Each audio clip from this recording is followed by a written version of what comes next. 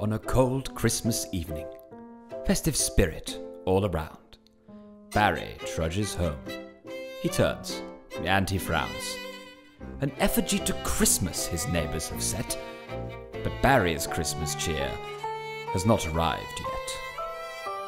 He flicks through his letters, hoping for joy, but none seem to care for the dear old boy.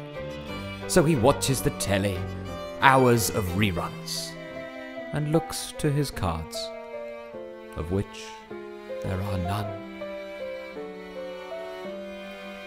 And so Yuletide goes for that lonely old man.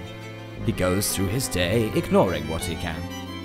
But the light side escapable, the cheer outrageous, and the isolation he feels is far from contagious.